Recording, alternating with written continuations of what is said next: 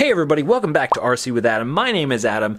This is the Flysky FS-i6X. Right now it's my favorite transmitter. What I'm going to do today is explain what aux switches are, and I'm going to show you how to enable them on the i6X. So stay with me, I'm going to walk you through the whole process right now. First of all, let me explain what aux channels even are. So on a transmitter, you have channels, and channels are used to control usually a specific thing like a servo or a motor.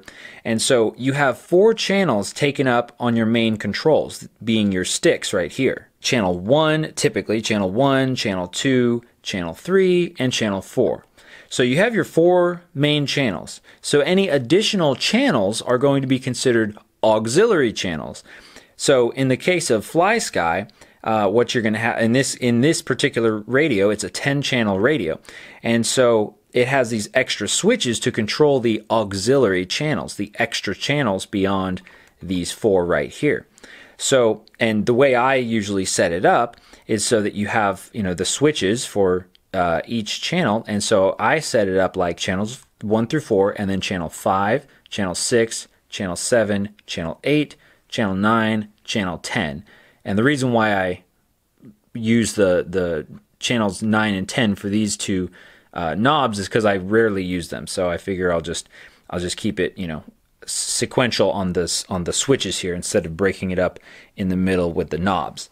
So that's not too complicated. One thing that might catch you up is if you fly FPV racing type drones and you use the configurator BetaFlight, you'll notice that when you want to configure different modes, it'll say aux 1, aux 2, aux 3, and so on. But what they're actually talking about is aux channels. So aux 1 in this case would be the first auxiliary channel. So it's not talking about channel 1, it's talking about auxiliary 1. So in this case, auxiliary 1 would be channel 5, auxiliary 2 would be channel 6, and so on. And again, the way I have these switches set up is just my personal preference. Now I'm going to show you how to actually turn it on and configure the switches in the transmitter. So we're here in the main menu. I have a new profile set up, and what I'm going to do is press and hold OK to enter the main menu here,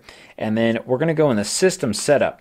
Now you'll see we're going to scroll down to the very bottom to the aux switches. Now you'll see on mine I already have this turned on, and because it's in the system menu, you don't need to turn this on for every model. Once you turn it on, it will stay on.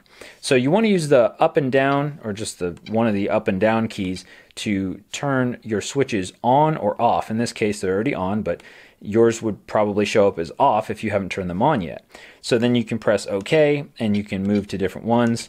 Down here at the very bottom, you want to make sure that you set your channel to 10, so that way you're using the maximum amount of channels that you can, because it will go all the way down to channel 6, which would mean you'd only have 2 aux switches. So once you have this configured like this, press and hold cancel to make sure that it saves, go back in, make sure it's exactly how you want it, and then we can get out of here. Now let's get back into the main menu, press and hold OK. But this time we're going to go to function setup, press OK, and then we're going to scroll down to aux channels right here. Now you can see here in the aux channels menu, this comes with like a default switch setup. So this is what you want to configure for each new profile in the transmitter. So we can use the up and down arrows to select which switch we actually want. Now I'll just go ahead and show you how I would normally set this up for pretty much any model that I'm flying, just so that it's kind of standardized. What I'll do is I will set up channel 5 for switch A, channel 6 for switch B, channel 7 for switch C, channel 8 for switch D, and then channel 9, I'll set that up as variable A, and channel 10, variable B.